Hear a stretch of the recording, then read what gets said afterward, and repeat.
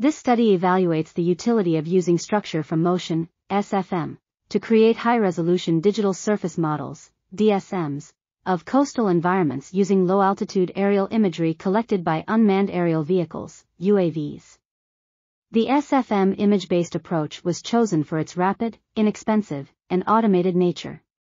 The study generated a dense point cloud and DSM of a beach dune system in Marina di Ravenna, Italy, using UAV-SFM. The quality of the elevation dataset produced by the UAV-SFM was evaluated by comparing it with a terrestrial laser scanning, TLS, survey, which revealed an average difference of 0.05 m, RMS equals 0.19 m.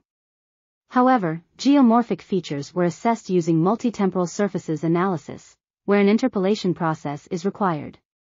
DSMs were generated from UAV and TLS points clouds, and vertical absolute accuracies were assessed by comparing them with a Global Navigation Satellite System, GNSS, survey.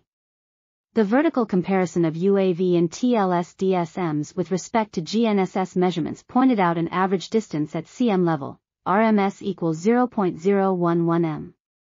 The direct point-by-point comparison between UAV and TLS elevations showed a very small average distance, 0.015 m, with RMS equals 0.220 m. Larger values were encountered in areas where sudden changes in topography are present.